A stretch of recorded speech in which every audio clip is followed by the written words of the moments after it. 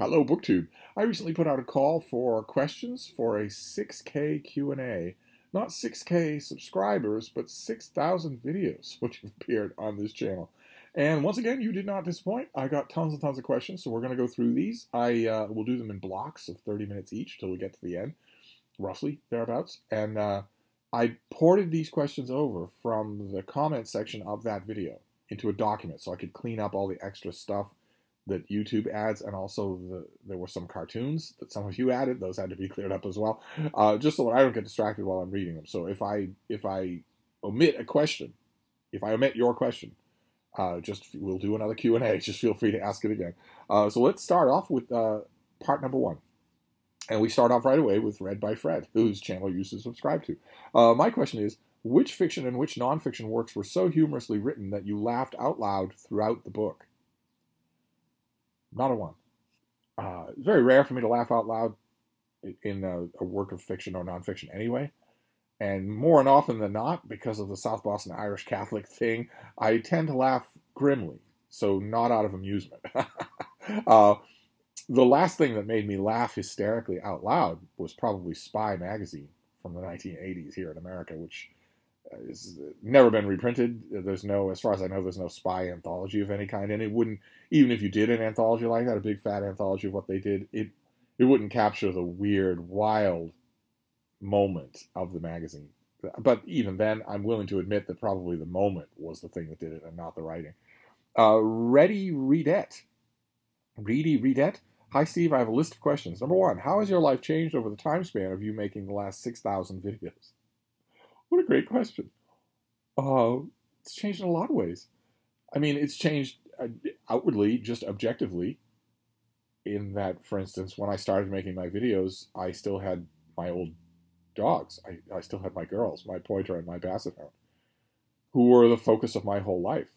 And were getting slower and slower, older and older. And then while I was making videos, every day or every other day, it's only recently, I should stress, it's only recently that I have quietly acceded to how spoiled you people are by making 5 videos a day. Nobody else on this platform makes 5 videos a day.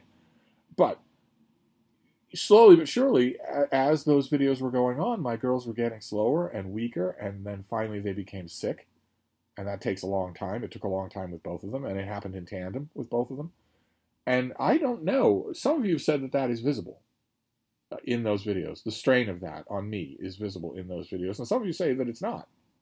But that's definitely a change. Also, of course, my professional life has continued to shift and change, as it does if you're a freelance writer.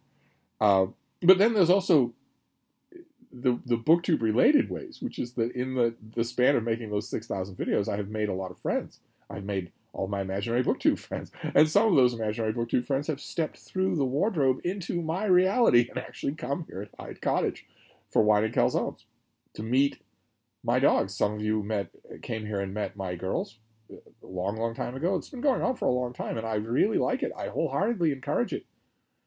This is not your usual parasocial relationship. Other YouTubers, or even some, God forbid, high-profile booktubers, may say, you know, guys, I love hearing from you, but they would call in a SWAT team or have their team of lawyers sue you if you even approached them on the street. I'm not like that. I mean it. I absolutely mean it. You're free to Voxer me at any time of the day or night, free to email me on any subject, and I also want you all to come and visit. We are all multiple vaxxed. We're as protected by a pandemic as we possibly can be. I want you all to come and visit. I would like it if I had a visitor every weekend. But you had more questions, yes? If you were to take time away from books in order to learn yet another language, what language would you like to learn now? All right, well, I wouldn't take time away from books to do that. I had no reason to do that. But it would be Japanese. Without a shadow of a doubt, it would be Japanese. And finally, do you celebrate dogs' birthdays or give dogs gifts on any holidays? No, I don't. Nope. I treat my dogs fairly well 365 days a year. It's one of the reasons why is because these weird observances, anniversaries, and birthdays like that have always been a little bit elusive to me. I never really keep them in mind. So much like with to avoid the stress of getting that one perfect gift for that one perfect person at Christmas or on birthdays, I try to make a point of being generous all year long to everybody. If I have something somebody wants and I don't want it, or even if I do want it but I don't want it as much as I do, I just give it to them to try and take the pressure off things, days like that. And dogs don't have any experience of that at all, no awareness of it whatsoever. I try to make my dogs' lives really good all the time, so that I try to fill it with surprises and happiness all the time. I'm a lot more able to do that now that I don't have to clock in someplace far away from here. One heartbreak that I had for 25 years was that I had to leave my dogs in the morning first thing, or in the afternoon at an arbitrary time when we could be enjoying ourselves, and when they were old enough so they didn't want me to leave. I'm glad I don't have to do that anymore. Let's see here. Candace Yuri says, happy 6,000 videos, Steve. Thank you so much for bringing back Q&A. Here's my question. A few library tours ago, 2019 maybe, you wished that the biography section of Hyde Cottage was bigger, even if that meant taking existing shelf space from other categories. Has your library changed in recent years, if at all? It has changed, yes. The biography shelves have not increased. They badly, badly need it, but they haven't done so. I added one extra floor-to-ceiling bookcase, and it is hugely overcrowded. And it's also not contiguous with the other biography bookshelf, which is bothering me. That's just enough to bother me. And then I have two non-contiguous huge bookcases, and then I have one whole wall of floor-to-ceiling bookcases. And the whole wall is being taken over, but not by biography. It's being taken over by books about books, collections of reviews and essays and whatnot. That section has grown enormously. It outgrew the bookcase that I had for it in the little book room. It spilled out here. I rationalized that by thinking, I do a lot of work on the fainting couch out here, so my whole life is not only in that little book room. It's a mess. My print and paper physical book library right now is a mess, an absolute mess. Things are scattered everywhere. Categories are not together. There's a huge amount of duplication. There's a huge amount of dross, and there's also e-reading, which I love and do an enormous amount of. I honestly think sometimes that what I ought to do is, the way to deal with this is just a clean sweep. Go to each individual bookcase and look at the bookcase and say, all right, there's X number of books on this bookcase. I'm going to pull 90% of the books on this bookcase for sale to the Brattle Bookshop. 90% is the proportion that I'm going to reach, and I don't care how I get there. There will be some that I can keep, but 90% of them are going on every one of these bookcases. Which would mean that I would be getting rid of 90% of my collection, and I really should. But anyway, let's see here. Graveyard Shift. What was your favorite thing to teach in schools, or if you can't pick just one, a few if you can't pick just one, in terms of a discussion, a certain author, a book, anything? I hope I asked this in an answerable way. It is answerable, yes. And it has an answer, a hands-down answer, and that's writing. I love teaching writing. Absolutely love it. I don't really think that writing can be taught. Not the weird firings, not the great reaches of your imagination and where that jumps. But although 21st century writers don't know this and would deny it and also would sue you for saying it, that's not all there is to writing. There are plenty of actual technical skills to writing. You have to learn the basics of characterization, the basics of showing and not telling, or telling and not showing, the basis of trusting your audience. You have to learn pacing and plotting and character and all that sort of thing. And I love teaching that. Absolutely love. I wouldn't even say that teaching is the right word. Coaching might be a little bit less top-down of a word. I absolutely love doing that. I love the experience on a student's face, no matter what age the student is, when they suddenly realize that they can do this. It opens up a whole universe to them, a universe in which you are God. That is no small attraction. Unfortunately, the way society is set up, people just automatically think, well, I read writers if I'm a reader, but I'm not a writer myself. I couldn't possibly write myself. That is absolutely not true. This is a learned thing, like any other skill. Any human can do it, and anyone can get good at it. That was my favorite thing to do by far, especially to reach that moment. Like with young people, when I would be teaching them, and I would have some young kid, 16, 17, 18 years old. Maybe he's a bit schlubby to look at. Maybe he has no self-confidence because of that. Maybe he just feels put upon in his life. Like, my parents don't really agree with me. My grades aren't all that good. My future doesn't look all that bright. My social life is non-existent. maybe that boy falls into video games because they're a great escape, and they have a lot of volition. You can make binary choices all throughout a video game. The moment when that boy realizes that he can create a whole world, and he can mirror people, extract elements from people in the real world, extract elements from things in the real world, and work through them on the written page. The moment that he realizes not only that he can do that, but that he can get better at it, better and better at it, and that it has nothing to do with, whether or not you have good genetics to have a jawline or a hairline. It has nothing to do with whether or not you are awkward when you talk to a romantic interest or a possible romantic interest. It has nothing to do with pleasing the realistic or unrealistic expectations of your parents or anybody else. It has nothing to do with any of that. You are God when you are in that capacity. The moment when that boy sees that, I love that moment. I love getting anyone to reach that moment at any way, at any age. So that's my favorite thing to do, which you'd think would mean I'd make more AuthorTube videos, but I'll be getting to that. Let's see here. But anyway, we're on to Geocraftsman. What do you think of it when writers choose to begin every chapter of their book with a quote? Does it really add anything?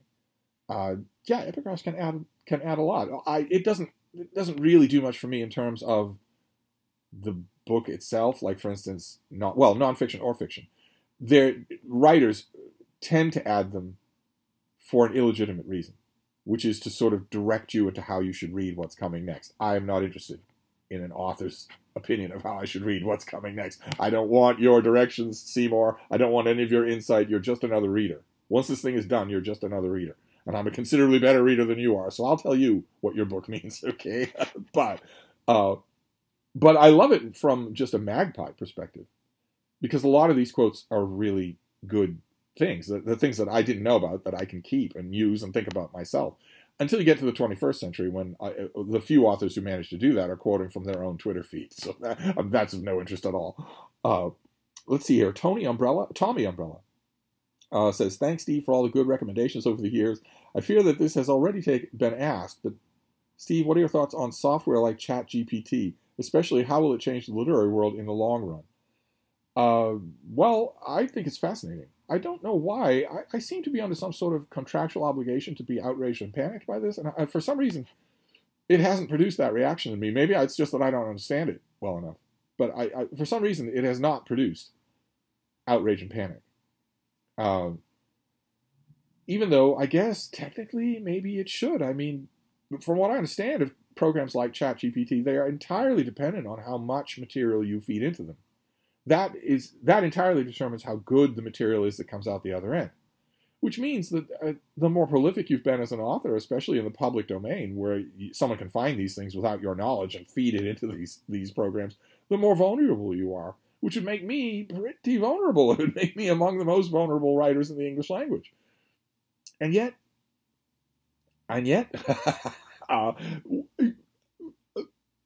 if somebody theoretically were to do that, take 10,000 reviews of mine, feed them into a chat, and then tell that chat program to write a Steve review of a new book, I'd be fascinated to see what would come out, what that would be. I guess maybe contractually I am supposed to be horrified by what would come out, but I'm fascinated. I would love to see that. For some reason, I don't feel threatened. And I am 100% convinced that don't think I'll live long enough for the non-disclosure agreements to expire. I'm 100% convinced that I have already read published fiction that was written this way. 100% convinced. And, well, what do we think of that? I mean, let's say you have a really sort of flat programmatic author, someone who's written a huge amount. It's not Turgenev. It's not technically good, but it satisfies a vast reading public. So Danielle Steele or, James Patterson. Take all the written works of someone like that. They're all in electronic files. I'm sure that it would be easy to do. Feed all of James Patterson into a chatbot and have it write a James Patterson novel. Would the result be gibberish? Would it have huge gibberish parts to it so that you need a human editor to go through it line by line, which kind of defeats the point? And if it doesn't, if it is clean prose, well, then won't it satisfy a James Patterson reader? And would a James Patterson reader really care all that much if they learned that it was a chatbot that did this? amalgamating James Patterson instead of Patterson himself. I know that James Patterson would care. I can see why he would care, but I don't know. My position in the Republic of Letters has always been as a watchdog for you. Unlike a lot of my critical brethren, I am not putting on airs myself.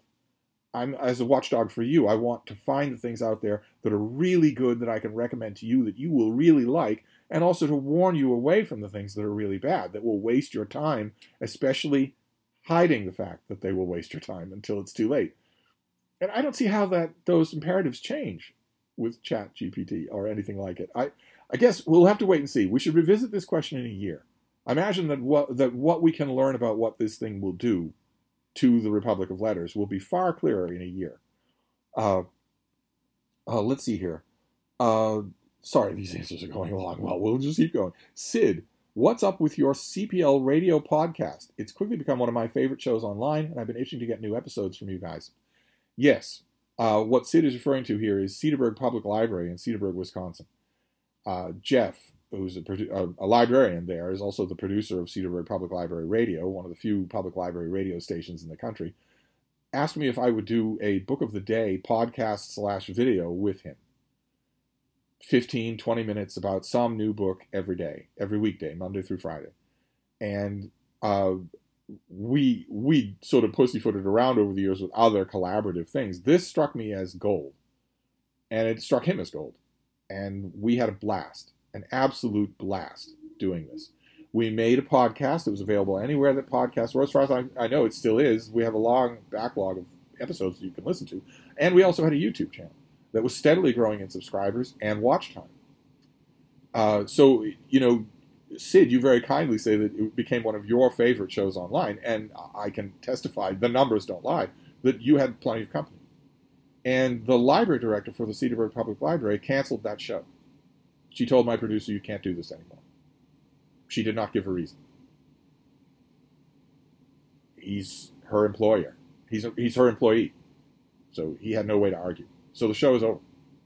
And if you liked the show, and you obviously did because the numbers were really good and getting better, we were closing in on 1,000 subscribers, I was going to treat that channel completely differently. Jeff and I had already agreed we were going to treat it completely differently than I treat this channel. We were going to monetize it so that we could generate money for the Friends of the Cedarburg Public Library, who are the group that put on the show. It was going to be, in other words, a completely viable program for the library, far more viable, I might add, than any other program that the library has.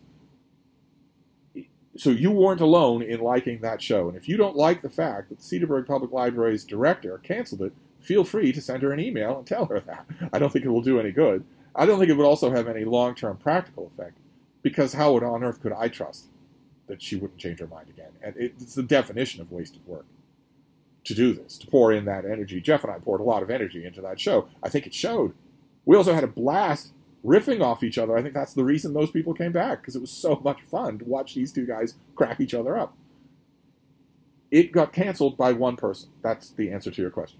Let's see here. Aiden says, number one, did you like The Whale? I'm assuming you're referring to the Brendan Fraser movie. And no, I didn't like The Whale.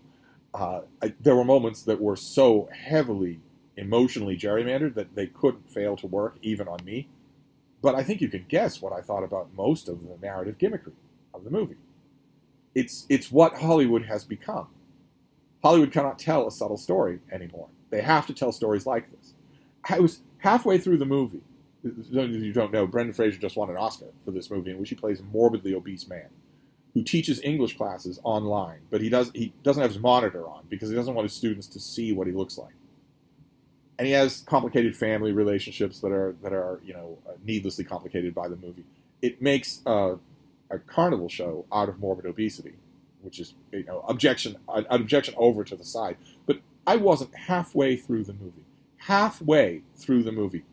That's a lot of movies still to go. At the halfway point of my first viewing of that movie, I said out loud exactly what was going to happen in terms of that online class. I said out loud, he's going to do X, and then he's going to do Y. Very specific things. I'm not going to say them. I don't want to spoil the movie if you haven't seen it. But I said out loud, he's going to do X, and then he's going to do Y. And he did that because there's nothing else he could do in such an obvious ham-handed movie. It was, yeah, it was so obviously designed to do exactly what it did, to get Brendan Fraser a comeback Oscar. So no, I didn't like it. No, I didn't like it. There were some good performances in it, but that can be true of a lot of movies that I didn't like. So, number 2, do you think that it's productive or healthy practice to rewrite stories? Lately, I've been so frustrated with so many stories that I end up just rejecting a lot of the choices, and I basically fanfic it in my head to be the story that I want it to be. My most recent example is the Disney movie Frozen. I just wished Elsa and Anna could have been happy kids playing their ice games instead of tragedy striking. Okay, well, if I understand the question correctly, then you're asking two different things here. Or rather, your question progresses from one act which is perfectly normal and perfectly healthy to another act that isn't perfectly healthy at all. We're rewriting stories that are ineptly done, like, for instance, The Whale. In my head, I was rewriting it while I was watching it. I've been rewriting it since. There's a way to make an intelligent movie out of The Whale. It very much is not an intelligent movie now. It's just ham-handedly manipulative. But there's a way to do that. There are dramatic choices that you could make throughout that would trust the intelligence of the viewer instead of fatally undercutting the intelligence of the viewer like it does on every turn. But Frozen, Elsa and Anna, you wouldn't want to rewrite that story so the tragedy doesn't strike. Tragedy is the story. Tragedy is the impetus for the story. I hope you're not saying that if the urge that you're talking about is the urge to make every story come out nice, well then no. No, that's not. That's the 21st century talking, where all fiction is triumphal and there are no setbacks except to evil white people. That is not healthy at all. No, the story of Frozen is well done. It's extremely well constructed, and it needs that tragedy in order to be so. So no, I wouldn't change that. How are we doing for time? All right, we're fine. Let's keep going. Alan Black. Hi, Steve. I love a good standalone fantasy novel and just finished Lute in the Mist. I loved it. I am trying to make my way through the Fantasy Masterworks series. Can you recommend another novel like Lute in the Mist? Well, I don't know what you mean by like. I don't know what element you're referring to there, but you could not do worse than the Fantasy Masterworks series. Just keep working your way through it. You're going to hit a lot. They did a lot. They picked a lot of really good things. So if you stick to that, you'll be okay. You'll hit, I don't know about like Lute in the Mist, but you'll find books every bit as good on that list. That's a really strong list. Ken Yacht. Greetings, Steve. I am new to your channel and BookTube in general. Well, welcome. 6,000 videos. Oh, goodness gracious. Just keep in mind, most of BookTube is normal. And really enjoy it. What is your opinion of John Irving's work? He's one of my favorite authors, yet I never hear him talked about. Any idea why? He's not read anymore. That's why. The World According to Garp was the first adult novel I read as a teenager. I'm now 55. Oh, that is fantastic. That is fantastic. I have a million questions for you personally about that. That is so good. And I find it still resonates and affects me deeply when I reread it. Well, okay, there, as a 55-year-old, you're in a bit of a minority as far as my experience goes. I don't know many people your age who read it around the time you did who consider that it holds up well to rereading. That's great to hear. It's great to hear that it does for you. I think some Irving does hold up well to rereading. I have many opinions on this author, and they go back a long way, and most of them are not literary. So I'm not in a good position. I'm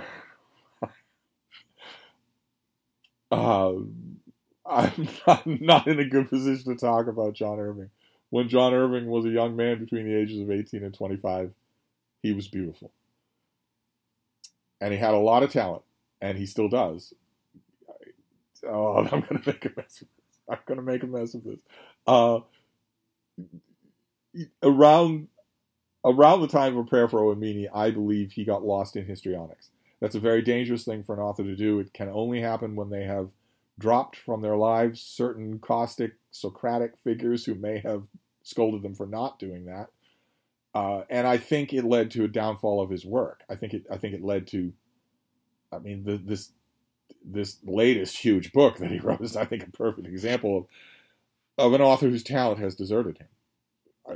Definitely not true for The World According to Garp, or The Hotel New Hampshire.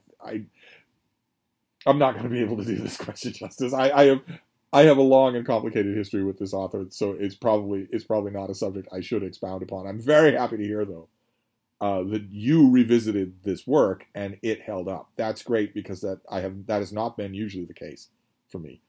I did that very poorly. Let's just move on. Oh, Francisco. Hi, Steve. You'll get to 15K subscribers and much more videos, I hope. Love Q&A. No question from Francisco. Just a curse, because I don't want to get to 15K subscribers. Constantino666. Okay, this is unlikely, but any chance of doing a Silmarillion chapter-by-chapter read-along with delightful rants about the Rings of Power here and there? That would be fun. Well, a Silmarillion read-through chapter-by-chapter, like I'm doing with Lord of the Rings, is definitely possible. But if you're in the market for Rings of Power rants, you're going to get them long before that, because the Lord of the Rings, the appendices of the Lord of the Rings, are the material that the two inexperienced, idiotic showrunners had to draw on for the Rings of Power. That's what they had to use. They didn't have the Silmarillion. They couldn't use it.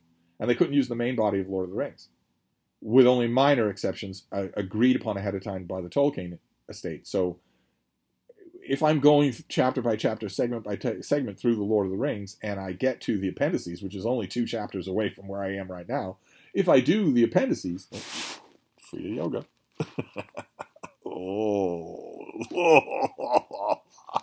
Oh, goodness. If I do the appendices, that's where the Rings of Power rants will happen. Because the appendices are absolutely full of the stories that these two idiots could have told if they weren't being Twitter bigoted. But that was their whole point, was to be Twitter bigoted. Let's see here. David Alvarez Costas. Hi, Steve. Thanks a lot for the recommendations. You've discovered me William Hazlitt and Boswell, among others. What are the 7 deadly sins of autofiction, and what are some examples of good autofiction books? What makes an autofiction book good? Well, 7 deadly sins of autofiction is a video. I should do a video of that. I'm not going to be able to. I need to think about that. I can't reel them off right now. But in terms of good autofiction, some examples come to mind. Frank Conroy, for instance, as long as we're in John Irving territory. Oh my God. Okay, I'd like to talk about authors who are complete strangers to me. That would be great. Maybe they are coming up. Frank Conroy wrote a book called Stop Time. It's a memoir, but it's written with all of the artifices of fiction, and it is brilliant. But he also wrote a book called Body and Soul, which is a novel, and it is autofiction. There's a huge amount of autofiction in there. So it can be done. It can be done well. But you say what makes autofiction book good? It'd be the skill of the author. And the problem with autofiction is that because it's drawn from your Facebook account, you think you don't need skill. This really happened, so I will, what more do I need to do? That is absolutely not true. But that is what all practitioners of autofiction these days think. They think, well, this really happened, so it must already be good. Because I've got main character syndrome. Wholesale main character syndrome, so of course it must be good. I'll do a video on the 7 deadly sins of autofiction. That's a good idea. Also, what is the best world history of religion/mysticism that I can actually find in a bookstore?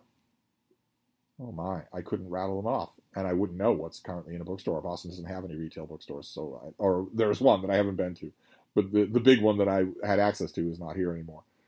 I don't know. Off the top of my head, I don't know. I've read a lot of them, but I need, again, these are questions that I'm not going to be able to do off the top of my head. Etc. War and Peace is one of my favorite books, which happens to be relatively early work of Tolstoy. My question is, don't you agree that Tolstoy's works become worse the later you go in time, in a sense that he starts moralizing more and more towards the end of his life? Especially post-death of Ivan Ilyich, do you think that in the case of Tolstoy, this works to his advantage, and if so, why? Well, finally, a Tolstoy question that I can answer, instead of somebody saying, what do you think of Tolstoy? I agree completely. His work gets more tedious and more tendentious the later in life it goes. I know that there are some people who spot that trend and still hold out a couple of works as exceptions that are later on. I find the later on you go, especially Old Man Tolstoy, it's almost unbearable. So I would agree completely. Kidus, Kidus, among Byron, Keats, and Shelley, who do you wish lived longer to produce more works? Well, personally, I wish it were Byron. But if I could only pick one, and if I were doing this for the good of the Republic of Letters, I would say Keats. Absolutely, Keats. I would let Keats live to 60, and see what comes out. I think I've heard it said, I've heard it written many times before, that Keats was a talent on the level of Shakespeare, and the only reason that we don't have big, gigantic canonical volumes is because he didn't live. He died before Shakespeare had written a word. So I'm going to say Keats for objectively speaking, and then personally speaking, Lord Byron. Then R Mac 22. Hi Steve, which Norse saga would you recommend for someone who has never read one but is interested in the genre? I would recommend a short one. A lot of them are really, really short. It doesn't really matter which one. But find a Penguin classic or an Oxford World classic or something really short to ease your way into. It's not so much the sagas as it is the world of the sagas. The way they see the world and the way that you read it.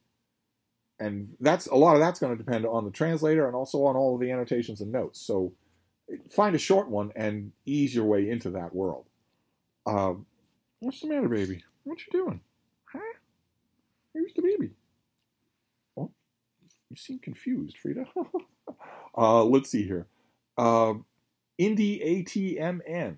Congrats on 6K and thanks for all the videos. Question.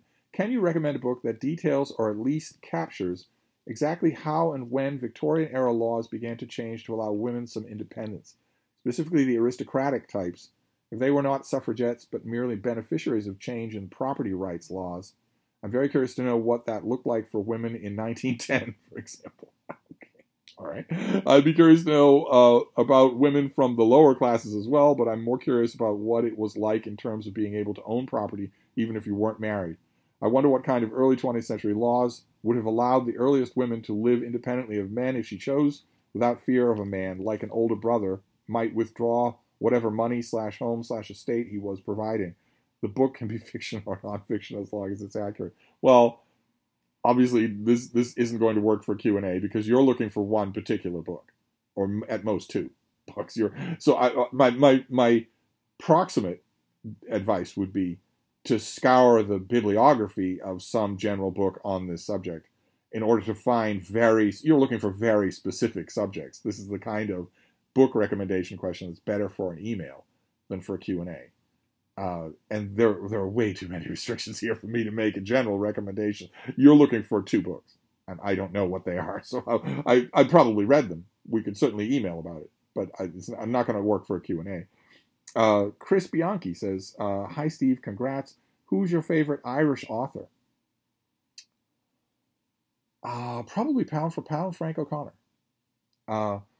What was the toughest country for you to navigate through in your travels? Probably the Soviet era, the Soviet Union, Russia in the Soviet Union was probably, in terms of navigating, or no, actually it would be North Korea. North Korea was a particular challenge to navigate around, not inside, but in and out of.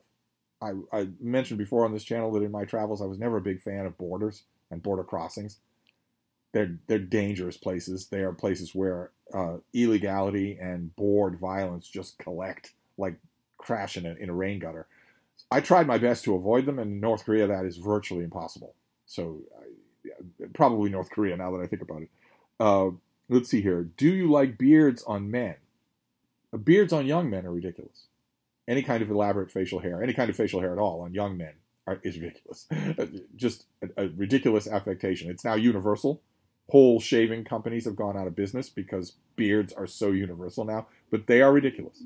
Absolutely ridiculous. If you're older, then there's some sort of aesthetic appeal. But young men, elaborate mustaches, handlebars, Fu Manchus, huge beards that come down to here, no. Do you think modern dating is dying with online dating apps? No, not at all. Why? No. Online dating apps are, if anything, a godsend. They allow people to far more fine-tune whether or not there's any chance of compatibility with the other person. Whereas a so-called normal 20th century pre-internet dating techniques very much don't allow that at all. They allow a person they allow for a lot more disastrous dates than online dating does. So no, not at all. Dying, no. Revived, if anything. And finally, what publisher do you think publishes the best nonfiction books overall?